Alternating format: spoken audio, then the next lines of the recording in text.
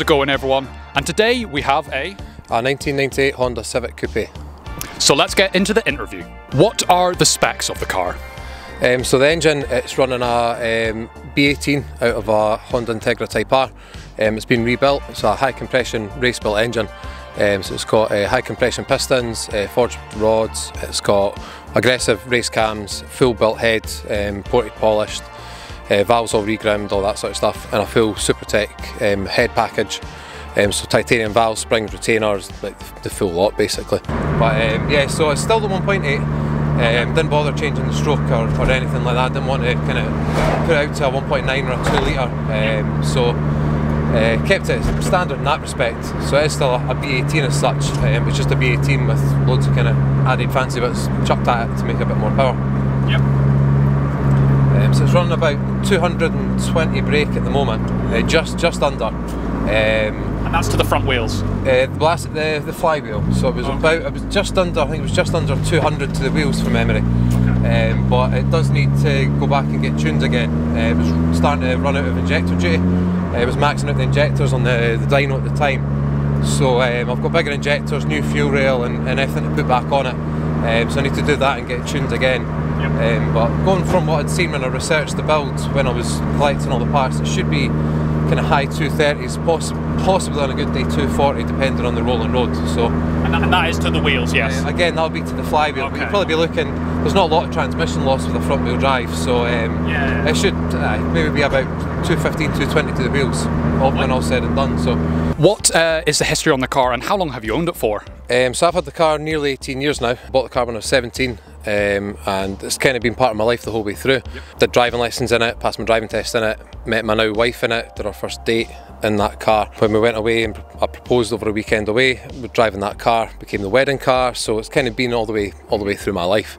It's a nice thing to have for the odd nice day. Oh, can't really complain. It owes me nothing now after all these years. So I've had it 18 years, so we're nearly 18 years, so it's not really worth ever getting rid of now. You've never sold it once? No, I thought about it back when I was younger, before I did the B18 swap. I was on the verge of buying an Integra Type R. Yep. But couldn't really bring myself to get rid of the car, and then at that point in time a friend of mine was breaking an Integra and said you can have the engine and box for a good price. I was on apprentice wages still, but you let me pay it up monthly, so it was kind of a no-brainer that that's just what you do, just swap it. And from then on I've put that much time and effort into the car that it's part of the family now. Oh, wow. It's part of the family, so I can't ever see myself now getting rid of it. So what cosmetic modifications have you done to the car? So I've kept it kind of OEM plus. I didn't want to do any like big wings, big body kits or things like that. Kind of most notably will be all the carbon fibre stuff, obviously. So it's got a carbon fibre roof, full replacement roof panel, bonnet, boot lid as well, and the front ends all been carbon skimmed as well.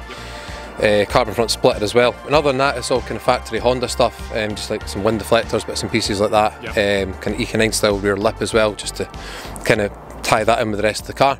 But other than that, it's pretty much just as it rolled out the factory. Brilliant. You like spending your money on the carbon fibre? Pretty much, yeah. To be fair, the carbon fibres, the most recent carbon fibre was just for the show, for the dogs yesterday. Okay. The paintwork was looking a bit tired. And it was, again, one of these things, why just put it back to how it was when you could make it better, basically.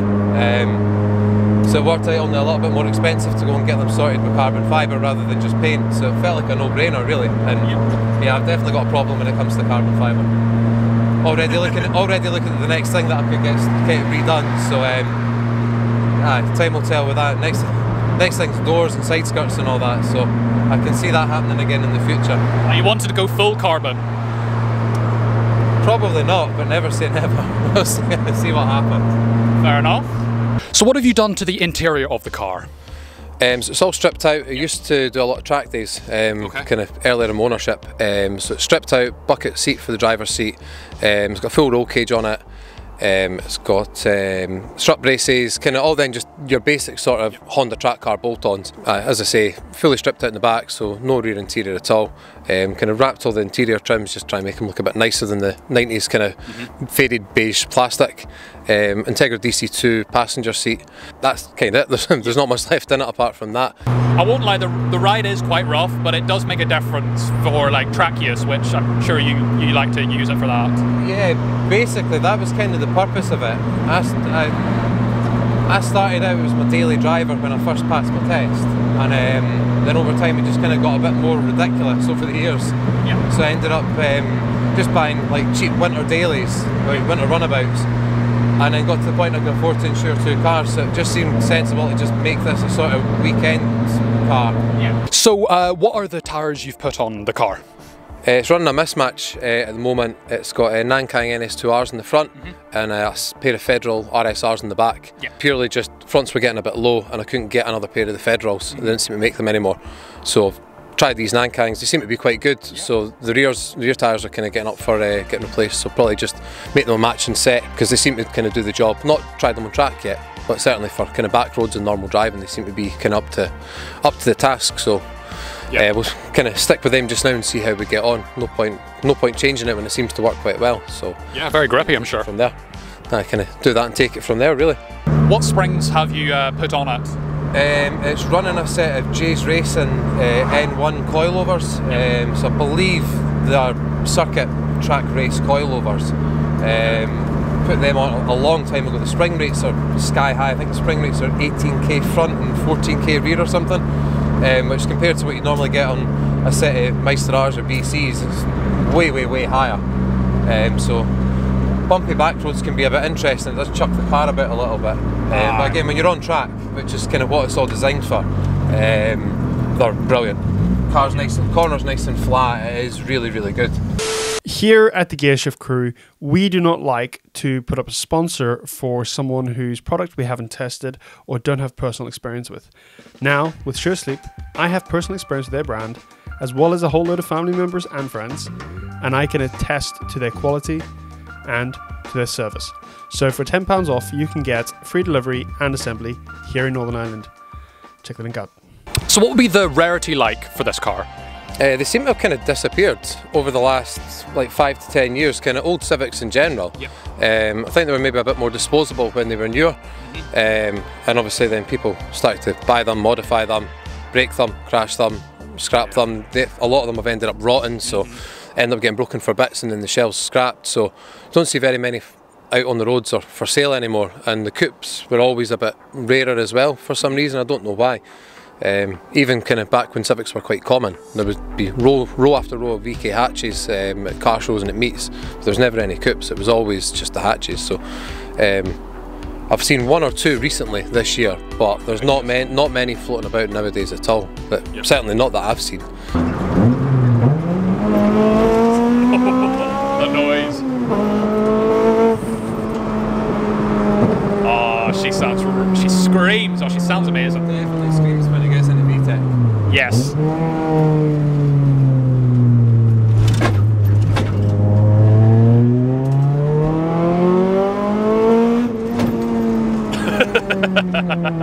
So what sort of horsepower is the engine putting out? At the moment it's just under 220 at the crank, but when we were tuning it on the dyno, started to run out of injector duty, it was maxing the injectors out. So I've got a new set of injectors, bigger injectors, new fuel rail, pressure regulators, kind of the full shooting match for that. So I just need to get all that fitted and then get it retuned and kind of see what it makes. But from the research that I'd done when I was getting the build kind of put together and buying all the parts, it should do kind of high 230s. Some folk in America said 240, but that depends on rolling road and there's that many variables with that. But if it was kind of 230 odd, it would be good. It's good fun as it is, so I think an extra kind of 10-15 horsepower would only help it. And may as well kind of maximise all the stuff that's been done to it. So we'll kind of get all the bits fitted, hopefully this year, maybe start next year, and get it retuned and just basically see what it wants to do. What sort of a gearbox do you have on it? It's just a standard Integra DC2 one. Yep. I think it was at a 96 spec Integra from memory, so it's a 4.4 final drive, so it doesn't rev quite as high in the motorway, so it makes it a slightly nicer place to be. It still sits about 4,000 RPM in fifth at 70. So it still does rev quite high, and obviously with the loud exhaust it does kind of scream at you. Well, I mean, you've kind of already explained it, but is the car your daily? No, it used to be when I first got it. Obviously with being young, I could only afford one car. And then when it became B18'd, it kind of turned into a weekend sort of second car. And yeah, it comes out on kind of the occasional weekend and goes to shows, and that's kind of it. It's very much a garage queen now. But I'd like to start using it a bit more, because it is actually okay to drive day to day. It's not actually that bad, considering it's on really stiff coilovers and it's really loud. It's actually okay to drive. So I'm trying to use it a little bit more just to justify it a bit more. But it's a bit much, so I'm getting a bit old for this to be a daily. So I need something a bit more sensible for a daily driver now. But nah, no plans to make it a full daily again, because also it's in good condition still, and I want to try and keep it nice. And if you're parking it in Tesco car park every weekend, it's going to get dents, it's going to get dings, so it's not really worth putting it through it anymore. It's a bit too much of a kind of modern classic now to put it through that. Because I had people ask, I got an RX-7 a few years ago, and I had a few people then asking, is that the Civic going, how much do you want for it?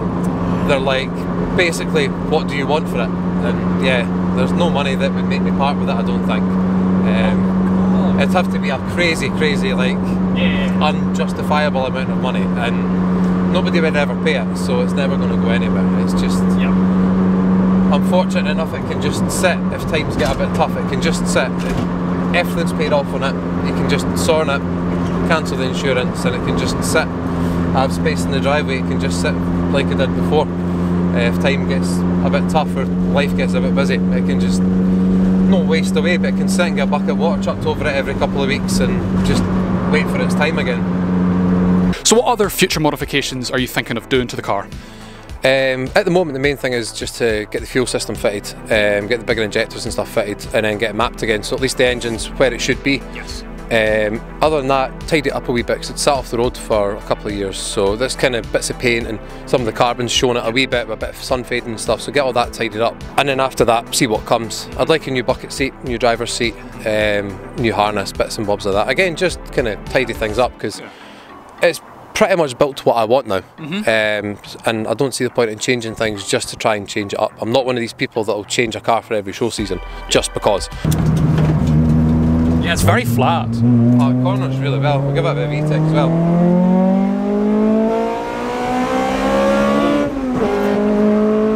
That's uphill.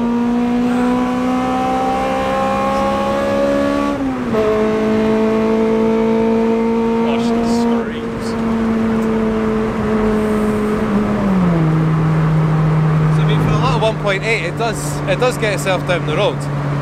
Oh, it just revs for days. I love that. The rev limiter's at 9,100 just now. Again, got capped because we're starting to kind of run out of injector duty, so there's every chance that it'll be able to rev a bit higher. It's certainly built to rev a bit higher, so we'll kind of, once it's retuned again, we'll just see what it does. So there's no point in revving it out if it's not making the power. Yeah. But just because of how aggressive the cams are, the VTEC doesn't come in till 6,800, so it is really high. So you do need to be right at the limiter to change gear, otherwise it does drop out of VTEC. But from what I can remember from when it was on the rolling road, it makes about 180 horsepower out of VTEC, which isn't far off what a standard B18 made top end, so it's certainly got the power there anyway. So what would be some of the quirks about the car? The car is quite as it was from the factory, so it's not anything that's too off the wall. Things like having the aero catches obviously stop the bonnet from potentially pinging up. That's something that people always wonder what you're doing when you're going to open the bonnet. And then just when you're then into aftermarket parts like bonnets and boot lids and stuff like that, boot lid doesn't shut right, it's like Russian roulette whether it's going to shut or not. But other than that, the car is fairly as it was, so it's not too quirky. Which is, to be fair, it's sometimes better that way than having these weird wee things that you need to try and remember about and stuff like that, like removable steering wheels and stuff. But that's all just kind of par for the course for an old Japanese car. It's always good for a bit of security. Take that off and put it in the house, then they've really got to be keen to come and try and take it off you. VTEC's so well designed. Oh, it's brilliant. It's so addictive though. So addictive. Just the noise. This isn't. You don't get the whole like VTEC kind of kick that you get, like the kick up the backside when it goes into VTEC, just because of the fact it's mapped to be smooth. Yeah. So it is just a nice sort of like progressive pull that you get, but yeah, the noise is really, really addictive. Now it's time to rate the car. So, for Future Classic, since it isn't the Type R model from standard, and since he has also modified it, we have given it a 6. Now, for daily, he did used to daily the car, but right now it's not bad, but it's not great because of the suspension, so we have given it a 4. For wallet hurt, it should be good. Honda's are known for their reliable engines, but since he has added modifications, we have marked it down as a 5. This is a really fun car. It's a stripped out, light, race-built engine with semi-slicks. So because of those reasons, we've given it a 7. Now the total is 22 out of 40, which is 55%. So thank you so much for watching, everyone. Make sure you like, subscribe, and yeah, follow our new podcast channel, and I'll see you in the next one. Bye-bye.